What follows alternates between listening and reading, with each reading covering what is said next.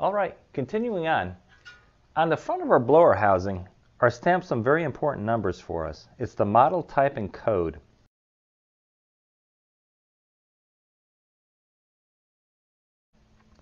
And this is the number that you're going to write down on an index card and take to your parts dealer to get gaskets or carb parts or governor springs, anything that we may need pertaining to this particular engine. And what's also interesting about this is these set of numbers are going to tell us everything about this engine. Let me show you what I mean.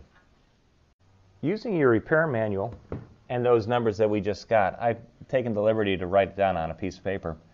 Our model number is 9L502. Let me tell you what that means. If you'll go to your repair manual and your first section, go to page 15,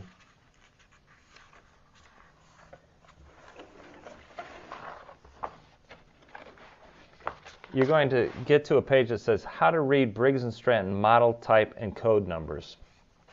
All right? And the first number is telling us the size of our engine in cubic inches. And it's a 9 cubic inch displacement. Now, the larger that number is, the more powerful that engine is. And in a minute, I'm going to show you how to calculate that number. The next one is the basic design series of this engine, and ours is an L series. The third is the number 5, and that has to deal with the crankshaft, the carburetor, and the governor. So if we go down through these numbers, we'll hit eventually number 5, and it'll say that this is a vertical shaft, which means the crankshaft orientation is straight up and down. That's where our lawnmower blade is going to connect, as opposed to a horizontal motor, which would be, say, for like a rototiller. And you can distinguish the two. If you think about the horizon, horizontal, that'll give you some idea. Our crankshaft would be going horizontally in that instance. Ours is vertically, straight up and down. It tells us that it has a vacuum jet carburetor and a pneumatic governor. Okay, and we'll get into all of that more in a little bit. And then it says the type of bearings that we have are plain bearings. And then the last part of this number is number 2, and that has to deal with the type of starter. And our type of starter is the rewind starter. And if you look right here, that's the rewind. As you flip it over, the pawls extend out. We'll be definitely getting into a lot more about that in a little bit. Okay, then we talk about the type. Now the type is the type number identifies the engine mechanical parts, color of paint, decals, governor speed, and original equipment manufacturer.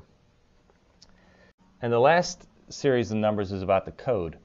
The code is about the date of manufacture and where it was manufactured.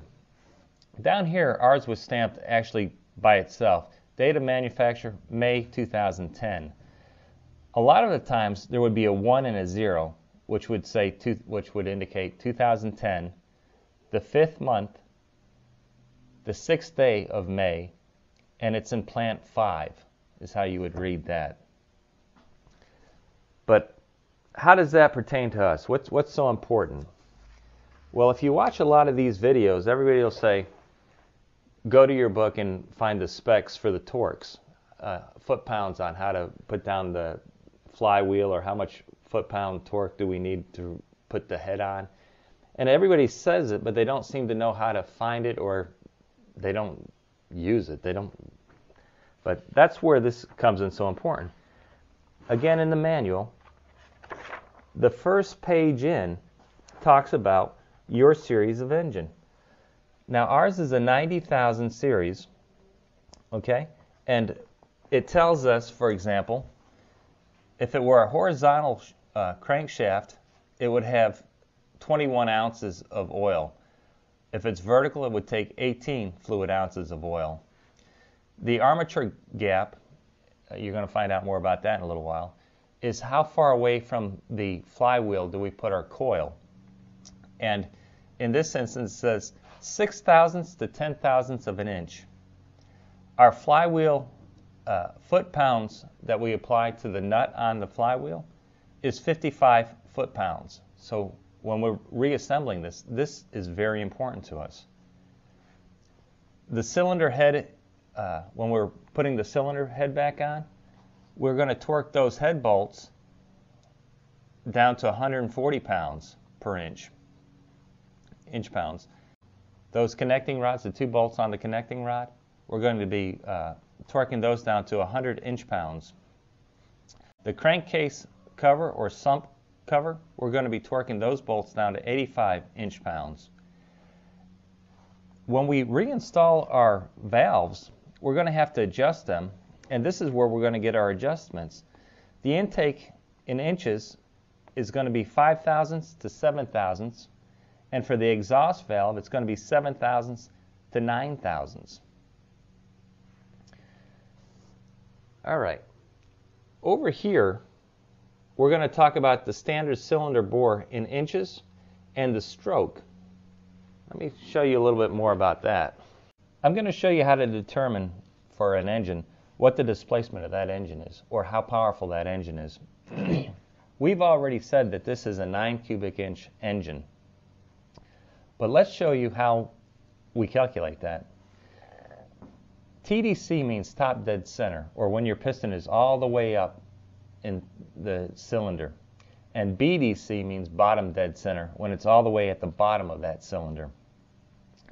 The bore is the diameter of that cylinder. Okay? And the stroke was the difference between the bottom dead center and the top dead center of that piston, or the travel of that piston. Okay? In our particular instance, this manual said that the stroke is 1.75 inches and the bore is 2.5615 inches. Now, another little interesting tidbit about this. This is our crankshaft with a very bad diagram. These are our weights, and this is the crank. Okay? And this would be the crank pin journal. This is where the connecting rod is going to connect to.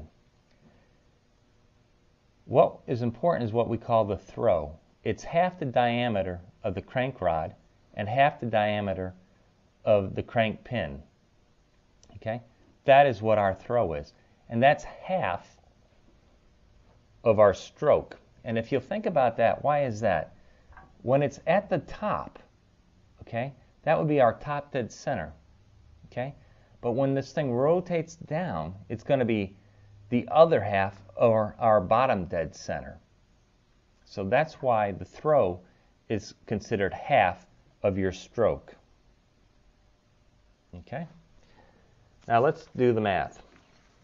Okay, to figure cubic inch displacement, you take your bore, which again is the diameter of your cylinder, and in our book it says it's 2.5615 inches. And half the bore, or half the diameter, would be our radius. So you take the 2.5615 and you divide it by 2, and you're going to end up with 1.28.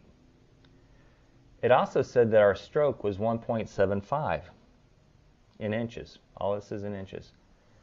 So using the formula that you had in high school, pi is 3.14 times radius squared.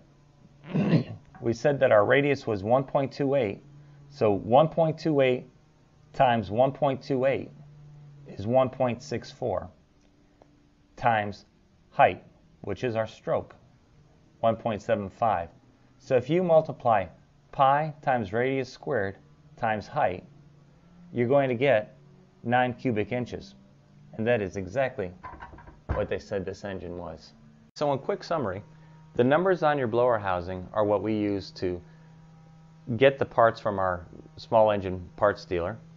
It's what we use to look up the information for torquing down our head bolts and our flywheels and anything else that we may need pertaining to this particular engine with our manual.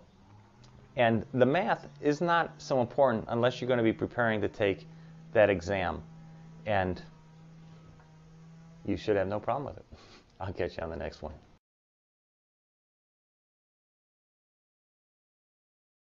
Please give me a thumbs up if you like this, and share it with people if you would. Let's get those numbers going to the million. I appreciate it. Thank you very much.